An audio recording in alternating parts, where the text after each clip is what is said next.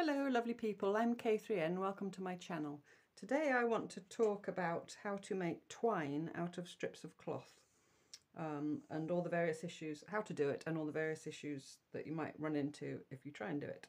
I do it a lot, I use it in a lot of different ways and I'll show you some of those ways at the end of this video. Okay, to get started, when you choose what kind of cloth you want to use, there's various things to bear in mind. Obviously the thickness of the strip will determine the thickness of the twine to some degree.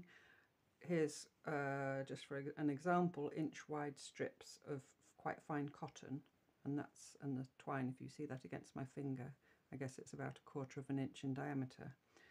If you chose something finer, like this silk for example, and took a very narrow piece, it's about 1/2 inch wide, those two twined together, this is not how you do it, I'm just doing it to demonstrate, would be quite fine because the strips are narrow and the cloth is thin. It's fairly self-evident. Another thing to bear in mind when you choose your cloth is this, for example, is a piece of indigo dyed sheet and it's blue on both sides. It doesn't have a wrong side or a right side, whereas this piece, which is commercial cotton, is red on one side, but on the back it's much more beigey coloured. So bear in mind that as you twine, you don't really have any control over which side will show.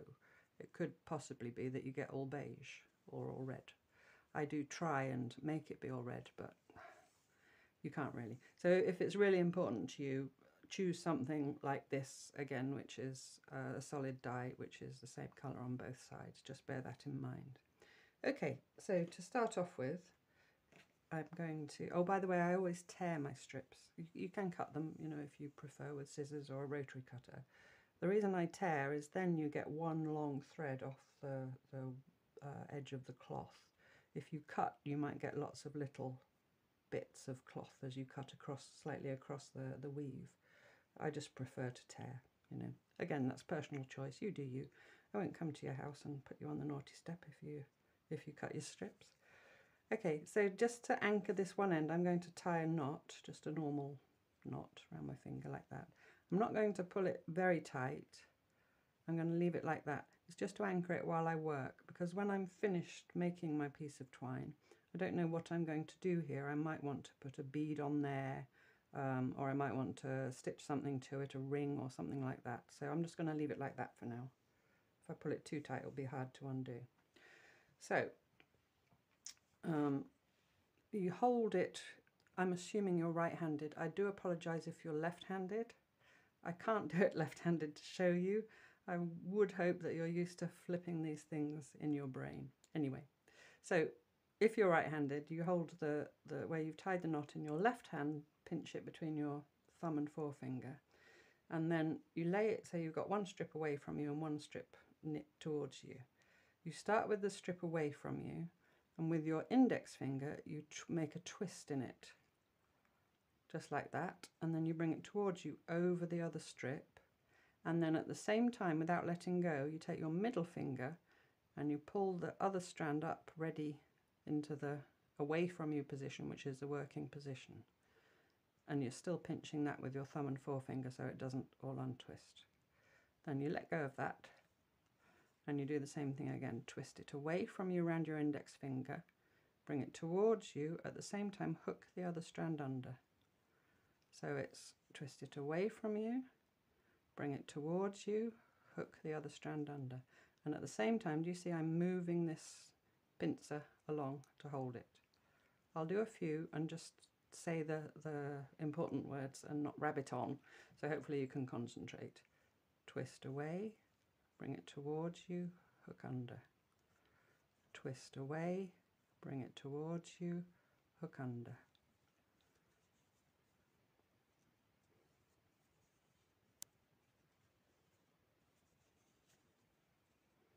And there we go, we've got, this happens when you do it over a surface. I'll talk about that in a minute. Now we've got about an inch of twine already done. And you see there, like I said, some places the red is showing and some places it's quite beige. So that's my choice of cloth. So I don't need to keep doing that for hours. If you need to see it again, then, you know, just scroll back a little bit through the video. You can watch that as many times as you like. So that's the basic of how you do it. At one point, you will probably, when you want to make longer lengths, need to attach more as you run out. So I've got this one here. You see this piece is about to run out here. So you can do one of two things.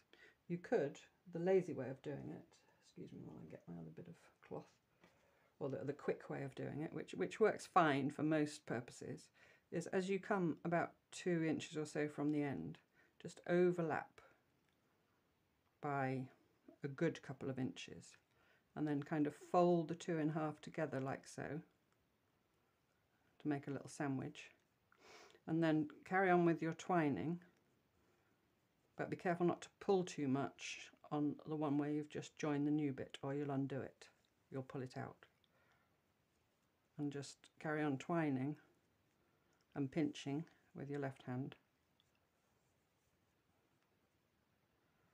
and hoping. See what happens. We'll try again. Oh dear dear. I'll just whip along to get past that bit. So no, it's not going to work. It's very slippery cloth. Oh dear me. I don't do it like this because it doesn't work. I know there are people that do. Try it, it might work for you. I'll show you the way I do it. That's the principle anyway. I actually stitch. Now it's, you know, something you have to do. I have a little needle pin cushion next to me with a threaded needle in, just with some normal thin sewing cotton, and it's a work of moments just to stick a few stitches in, and then it's much quicker, believe me, than it keep coming undone. I could pretend I did that on purpose to show you why not to do it that way. Anyway, so in order to stitch them together, instead of just butting up the two edges straight, like that, and sewing there, I sew under an angle on the bias. It's a technical term, I believe. The reason being, if you sew it straight like that, you've put all the bulk of the double width thickness of cloth in one place, and there's one weak point there. Whereas if you stitch on the bias, you spread the bulk. Behave yourself, sit, stay. You spread the bulk further along the length of the piece, and also it's stronger because the stitching is spread along, you know, there's not just one spot where it's joined by stitch. So in order to do that, what I do is, I'll show you with the red and the blue, then you probably see that better. So say this blue end, I'm going to join red to it. Probably I wouldn't in the real world, I'd join more blue, but you know, then you won't see. So you want to overlap them by about, you don't have to measure unless you want to, about the same as they are wide. So these are, let's say they're 1/2 inch wide. So you want to overlap them by 1/2 inch. They're quite tiny. And then you just put 2 or 3 stitches from this corner to this corner. I hope you can see that. Just along that diagonal line there. And then when you've done that, you can, I'll show you with this one, just trim off. You see that corner there, I just trimmed it off and left a little seam allowance. And then you can just happily twine away without worrying about it falling out. Another thing to say about joining is you might think it would be very sensible to sit with all your strips torn or cut and stitch them all together, so you've got a great big long length or 2 great big long lengths to twine together. I wouldn't do that because as you twine, go back to this one, let's move all this gubbins. As you twine, of course what you're doing at this end is mirrored down here. I'll do it a bit more just to make it really obvious. Do you see? So this is happening at the other end. So you imagine if you've got major yardage of strips that you've carefully sewn together, you're going to end up with a big tangly bird's nest. I in general do it either standing up, walking around even sometimes, or if I'm sitting, I try and have them hanging so gravity actually helps you as you work. So if you do it hanging, sorry, I'm right up in your face now. if you do it hanging, then they don't ravel up so much. But if you're working only with short lengths, I wouldn't go longer than about a metre. I mean, whatever your cloth is that you're tearing, it's not probably going to be much more than a metre or so. I wouldn't try and twine longer strips. So just as you come to the end, I would then join as you go. I hope that's clear. The final thing to say about joining, if you're coming along here and this one's going to run out at the same point as this one ran out, I would not make the two joins in the same place, because it is a slight weak point and there's the bulk. So if you make the two joins in the same place, you've got quadruple bulk basically instead of only double bulk. What I would do in that case is, if I was twining here and I saw this strip, say this strip was longer, and I saw that this strip was going to run out where I've joined that, I would cut this back further and make the join up here somewhere. Is that clear? All clear? That's very good. Okay. If that's not clear, just put something in the comments. Please be kind. I'm quite new to this. And now I'm going to go on and talk about what you can do with all this lovely twine when you've twined it. Okay, we've looked at the twining and all the issues with regards to the twining. Now I just wanted to show you a few things you can use the resulting little twiny things for. You can use them to wrap gifts, just for tying round things that you want to look a little bit attractive, or you can use them, I'll show you what I use them for. If I make a little pouch, which I often do, this is one of my sewing pouches, I like to use a twine closure. You see here here's my twine, and it's just stitched on there to there's the pouch open, and I got some needles and threads in it, because however much you put in there, if I stuff this full of thread, it's infinitely, it's not infinite, but you know, you can have it open more or closed more and still be secured by the twine. And all I do in that case, just really simple, low tech, is I just wrap the twine round and then I just tuck it under on itself. And there I've put a little wooden bead on the end. Just as an aside, because the twine's quite thick, it's quite difficult to find beads with a big enough hole to go on. These, I used to have dreadlocks, so I had lots of dread beads, and those are ideal because they've got the big hole in. So if you can pick those up anywhere, they're very good for if you want to thread thick things through.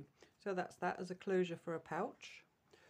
The other thing is I use them when I make my stitch journals, and I wanted to show you this one because not only is it wrapped with the twine, but this twine I've made from, if I show you the end, you see that? It's one length of silk that was about, I've just broken a bit off, oh dear, it was about ½ inch wide. And the other piece is actually a piece of string. So I twined some silk and some string, it just a slightly different look. And this I then stitched to this little wrap that I made, which is just a bit of crocheted lace and some eco print cloth on the back, and I just did some stitching to hold them together. And then I sewed my twine to it where the spine of the book comes when it's closed, and I just sewn that little button on there just to, you know, stop saying you know, to hide the join. And here's a little book that lives in it, which I'll be showing more of at a later date. So that's to go around a book wrap. You can also use them. Here's an actual book. This is actually in one of the playlists, which is called, I'll just move those a little bit out of the way, which is called Journal Flip-Throughs. So if you want to see inside this, that's where it is. Here I've done a very fine twine, a very thin twine. If I show you the ends, they were silk, which is very thin. Actually, that's quite wide, but because it's silk. But that one there is really fine silk. So that's made a really thin, I would say that's 1/8 of an inch in diameter. Because the way it closes around this book, this is my granny's book, that's my granny. the way it closes around this book is actually attached to the book itself by this tab of cloth. I've put a button with a shank as opposed to, you know, the holes, it's got a shank. So the twine then needed to be thin so that it would wrap round the button to hold it closed. So there's that one. The other thing you can use them for is to make drawstrings. I make a lot of these little bags based on a Japanese rice bag or kamebukuro design. This is something I'm thinking at one stage I might do a little video showing how I make these. Again, dreadlock beads, rather funky ones, but these are glass and silver. But you see they've got a nice big hole because you have to get your dreadlock through them. So they're ideal for threading on your twine. I've used the twines here to make the drawstrings. So there's two there that go through opposite corners, and there's some knitting. So that's another use for them.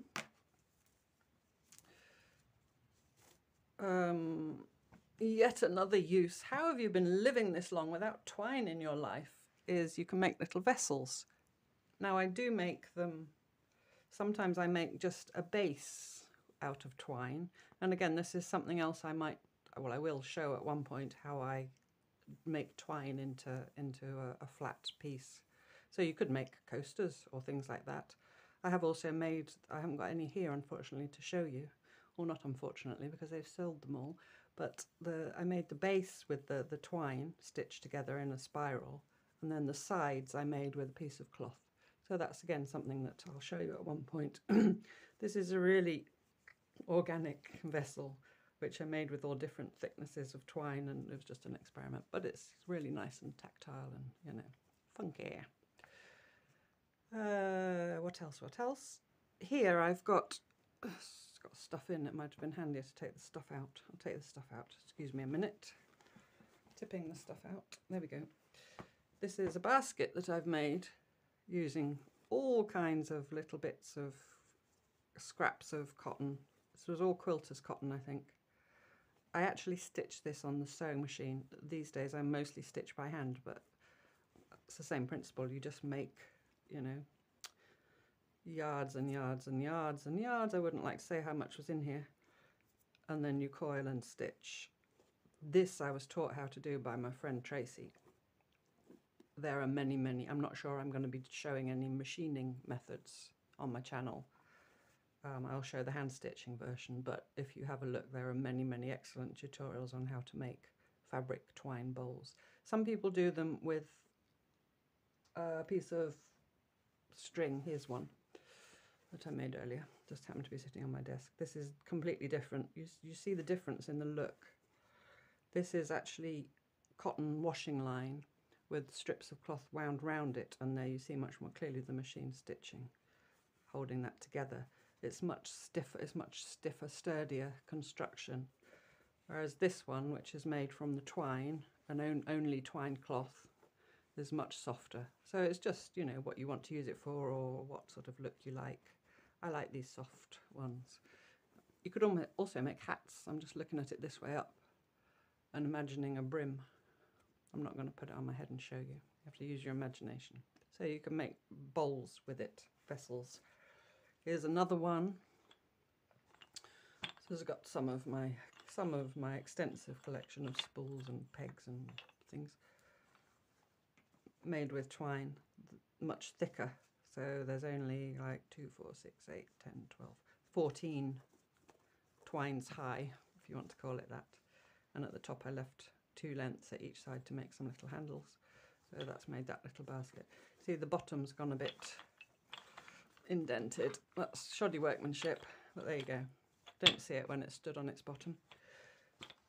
And here's another book wrap. I mean, it's the same principle as the other book that I showed you. There I've used silk and cotton together. So just experiment with different pieces of cloth.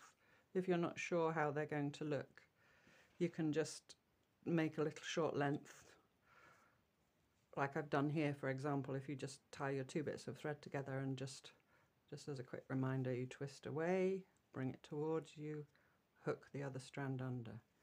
Twist it away, bring it towards you, hook the other strand under. You could just do a few twists and have a look and see how is it for thickness, how is, you know, do you like the combination of colours, does it feel nice? For example, the one with the string when I first made it was quite stiff, but as I've handled it, it's loosened up.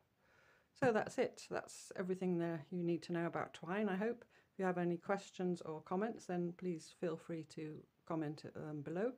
And thank you for watching. See me next time for more cloth tales. Thank you. Bye-bye.